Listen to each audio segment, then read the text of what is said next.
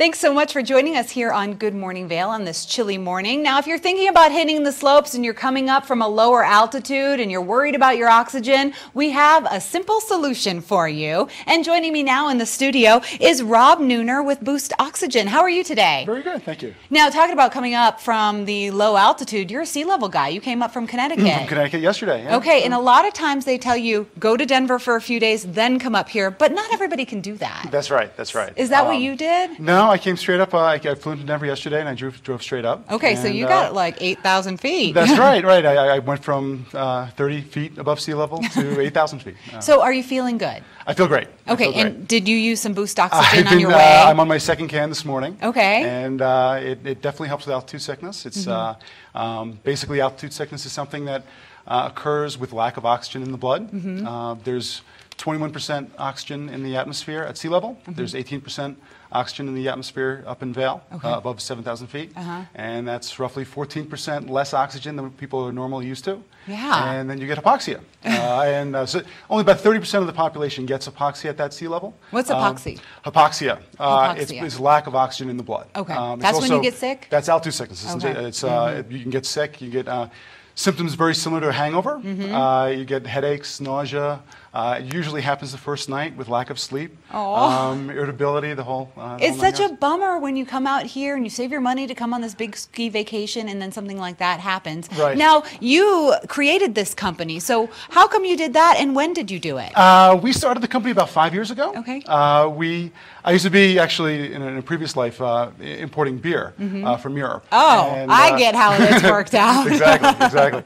But I sold the company and I had a non-compete and I was looking for something to do, another opportunity. And I had dinner with my best friend and he did business in Germany. And there's these oxygen cans over in the hotels there that he would use. Okay. These are also in the Czech Republic, not my company, but other competitors. And we decided to research the viability of oxygen in the United States and saw that really no one did it. And it took 2 years for us to manufacture the product. Oh yeah, there you go. And here you are using it up in Vail, right? That's right. So you found this to be really effective for not getting altitude sickness. Yes. Is there anything else that oxygen is good for? Well, it's great for hangovers. Okay.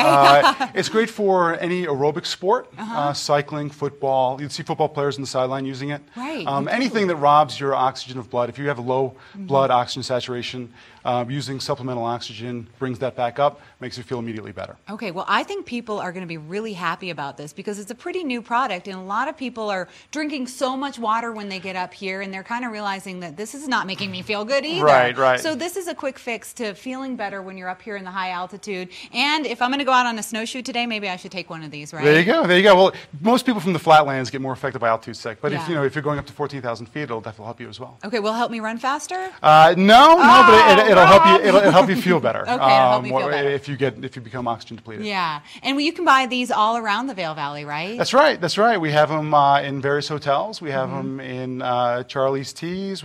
Sports Authority's picking us up in West Vail. Oh, good for you. I'll be up there, That's awesome. I think, in a couple of weeks. Good. And many places, a lot of gift shops and ski shops, and all around the Vail Valley and all throughout the Rockies. So we talked to one of your associates last week, but he didn't show us how exactly you use this. This thing, like you can carry it when you're skiing, it's so light. Will you real quick show us how to use it, Rob? Sure. Rob Neuner is with Boost Oxygen. We're going to be giving away some oxygen later on in the show, but right now, let's see how we use this. And thank you so much for coming in today. No problem. Thank you.